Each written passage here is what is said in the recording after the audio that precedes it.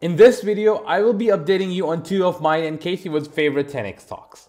For our first stock, you would be surprised to know that 87% of outstanding shares are owned by institutions.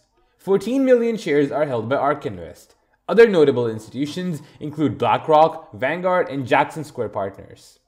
I am just sharing my due diligence with you, and if you find this company attractive, then you must perform your own due diligence as well. And only then buy if you're convinced. This video is for entertainment and for informational purposes only. I usually present my investment strategy and game plan about the stocks I discuss. Here is a real-life example of following the game plan. In my previous video about MindMed stock, I said that MindMed stock is getting listed to Nasdaq and should be accumulated near 2.8 and dips to sell in the next rally. Listen, currently it is trading near $3 and has support near 2.8. That is working as an accumulation point at the moment. Accumulation on a dip strategy should be used to sell in the next rally. Now you would be surprised to know that MindMed is getting listed to Nasdaq and the stock price jumped 65% in one day. Those who followed earned massively, but some people categorized it as a pump and dump stock and sold in dips. Stock cannot move higher every day. Also, check this video. At the end, I am bullish on this penny stock with 10x to 16x return potential possibly. Like the video if you enjoy the content and consider subscribing to receive instant alerts. Also, for a limited time only, you can join for free on Discord through Patreon. You will not be charged until April 30. As a benefit, you will receive early access to all of my stock picks and can access our 3x portfolio. You can cancel anytime before May 1st without being charged. The link to join is given in the description down below. Now let's get back to the video. First on the list is Pacific Biosciences of California, Nasdaq ticker symbol PACB. PACB is at number 4 in Cathie Wood's ARK Genomic Fund with a weightage of 4.42%. ARKG holds approximately 14 million shares of PACB with a market value of $424 million. We first bought it near 27, it jumped to 50 plus and is now trading near 30 again. The price fall is due to no company specific reason at all. I see it as a big opportunity to buy this stock in dips between 25 to 30 to sell in the next rally towards 50 plus. If you don't believe my research, then I hope you believe Cathie Wood. Read this. In line with Wright's law, for every cumulative doubling in data produced on PacBio's instruments, unit costs have declined consistently at a 28% rate. According to our research, during the next 2 to 3 years, as PacBio continues to optimize its hi-fi chemistry, the cost of long-read sequencing could approach that of short-read sequencing, causing an inflection in clinical demand for PacBio's technology. Cathie Wood is so impressed by the tech of this company that she sold her entire stake in its competitor. Cathie sold her entire stake in Illumina and invested heavily in PacB due to their better product. The market cap of Illumina is $59 billion at the moment and the market cap of PacB is around $5.8 billion. Now with a better product, you can imagine the upside that PacB has to offer in the near future. PacB managed to beat Illumina in Precision FDA2 challenge. There is a clear writing on the wall that PacB is a 10x stock. It's just a matter of time. Their product is better than Illumina and will become cheap, so a rapid adoption is imminent. Illumina at one time tried to buy PacB and eliminate the competition, but this agreement failed. Just a quick reminder, do not forget to subscribe and press the like button if you find any value out of this video. I do not have the slightest doubt in my mind that PacB is the next 10x stock. It was first shared near 27 with my Patreon and Discord members. If you are interested to join and receive daily or weekly alerts on undervalued stocks, then the link to join for free is given in the description down below. PacB received major investments of $900 million from SoftBank. This cash injection will help in eliminating the major bottlenecks and propel the company to a hyper-growth trajectory.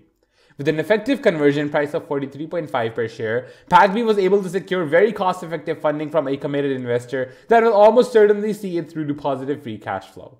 The notes will mature on February 15, 2028 unless earlier repurchased, redeemed, or converted. PacB designs, develops, and manufactures sequencing systems to resolve genetically complex problems. Its single-molecule real-time SMRT sequencing technology enables single-molecule real-time detection of biological processes. The company also provides consumable products, including SMRT cells, as well as various reagent kits designed for specific workflow, such as template preparation to convert DNA into SMRT-built double-stranded DNA library formats, including molecular biology reagents such as ligase, buffers, and exonucleases. Don't worry if you don't understand some of the terms. Being an investor, focus on the market opportunity that these companies have. ARK Invest forecasts that clinical adoption of the next generation DNA sequencing will drive volumes from 2.6 million in 2019 to more than 100 million in 2024. Unlike CRISPR, PacB is already selling its products and generating revenue. But the problem is that the company is not spending enough on selling distribution expenses. No matter what product you develop, it won't sell itself. Even revolutionary products need marketing teams. PacB offers better genomic sequencing results, albeit at a higher cost that Cathie estimates will fall significantly in the near future. Read this. Fewer than 2 decades later, the cost to sequence a human genome has dropped to less than $600, and according to ARK Invest's research, should drop to less than $100 in the next 5 years. These lower price points have been and will be critical in driving the adoption of genomic sequencing. Have a look at the market cap of Illumina. It is currently trading at a market cap of $59 billion. With PacB reducing cost of tests with better results, it will capture a significant chunk of the market and 10x from current levels. It is available at cheap multiples as compared to peers, so Cathie is betting big instead of buying the current market leader and paying a hefty price for it. Buying PacB is the rational decision. Next on the list is Evogene Limited, Nasdaq ticker symbol EVGN. Evogene is also a long-hold stock and owned by Cathie through ARK-G and ARK Israel. 10.64% of shares are held by insiders and 23.91% shares are held by institutions. Out of institutions' holdings, 11.3% are held by Cathie ARK Genomic Fund. ARK-G owns 3.8 million shares valued at $15.9 million. The analyst's price target is $15 per share, which is 360% of today's price. It is a parent company of 4 subsidiaries engaged in human health and agriculture, named as Biomica, AG Planus, Canonix, and Levi Bio. These 4 subsidiaries use company's disruptive technology platform, Computational Predictive Biology, CPB. This platform is based upon big data and artificial intelligence and provides tailor-made innovative solutions from discovery to the development of products used in the market segments of human health, agriculture, and industrial applications. Let me tell you, these 4 subsidiaries have had many near-term value drivers to be achieved this year and next. Look at its recent achievement. On April 13, 2021, the company's subsidiary Biomica announced additional positive preclinical results in its immunology program, demonstrating efficacy of its live biotherapeutic product, Consortium BMC128, this time in melanoma. Similarly, all subsidiaries have products in pipeline to be launched in the future. These launchings would start by the next year. The company's 2 subsidiaries, Levi Bio and AG Planus, are researching and developing agriculture-related products. AG Planus is developing herbicides and insecticides that are expected to be launched in 2022. Herbicides is on a lead stage and its target crops are cereals, rice, corn, soybean, cotton, canola, sugar, and other TBD. The company has signed a licensing agreement for these leading candidates. Total addressable market for it is $51 billion. Levi Bio is developing biostimulants and biopesticides. Both are in development and pre-development stages for different crops. Similarly, 2 other subsidiaries, Biomica and Canonix, are researching and developing products related to human health. Biomica is developing therapy for immunology, GI-related disorders, and multi-drug resistant organisms. These products are to be launched in 2026 in an addressable market of $29 billion. Canonix is developing meta-yield products and precise products to be launched by 2024 in a $68 billion addressable market. On March 25, 2021, Canonix announced that they have entered into agreements with Tikkun Olam Cannabis Pharmaceuticals Limited for the production and distribution in Israel of Canonix medical cannabis products. Canonix's first product is expected to be launched in Israel next year.